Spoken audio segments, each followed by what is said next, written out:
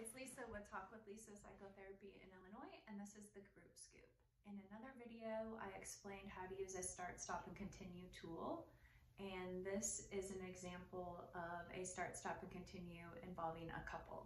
So what start, stop, and continue is what we should start doing that we are not doing, stop doing what isn't working well, and what we should continue that is already working well.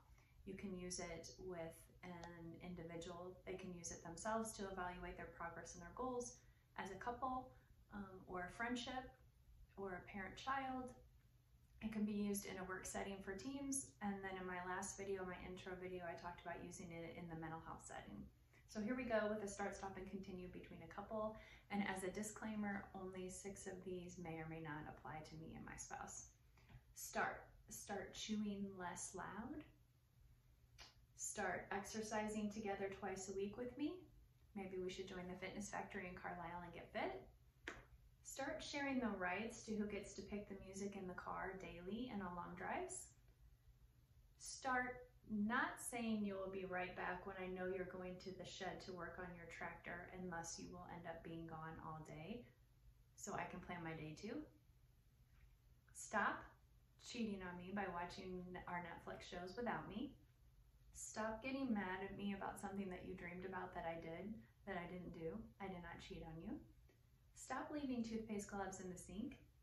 Stop leaving your nail clippings lying around. Stop eating my fries when you said you didn't want anything from insert fast food chain. Stop telling me the right way to fold. My therapist says it's not good for me to have perfectionistic standards. Continue. Continue being a good parent to our children. Continue entertaining discussions like what came first, the chicken or the egg, or what our apocalypse outfits might look like in the future. Continue not saying anything to me when I'm opening the window in winter in the middle of the night because I'm going through menopause, because I'm not saying anything to you about burning us out with your fires. And continue cuddling with me and watching Netflix and doing date nights.